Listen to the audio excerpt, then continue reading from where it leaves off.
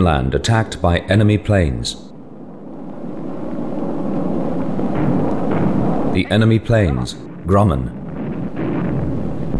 On the 16th of February at 7 a.m., an enemy fleet of carrier-based aircraft attacked our mainland.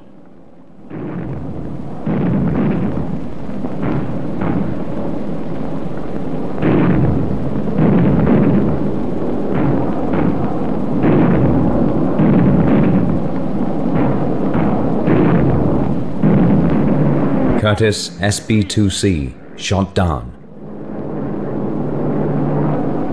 Our state-of-the-art fighters shoot down enemy aircraft with ease.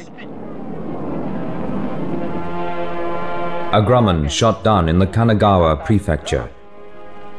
The enemy task force is continuing its diversionary campaign. On the 16th and 17th, they attacked mainly the airfields in the Eastern District.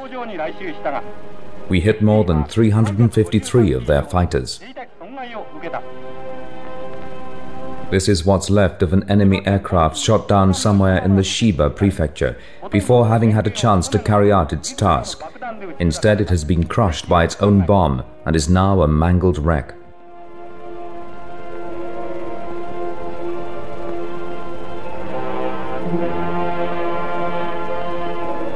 These bullet marks on the fuselage of another downed aircraft indicate clearly the force of our defensive fire.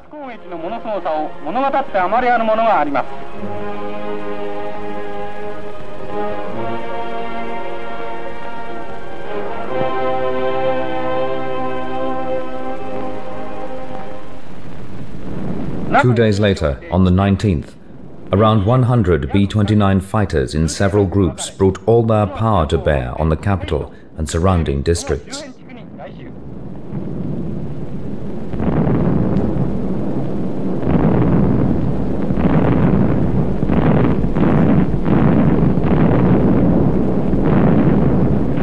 B-29 fighters emit white smoke.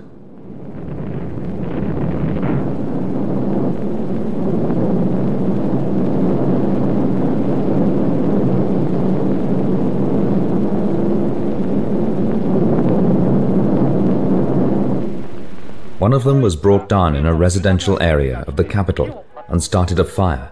When this happened, the Citizens Air Defense Group acted admirably by keeping the damage to a minimum. They have shown that they too can fight the enemy with utter determination.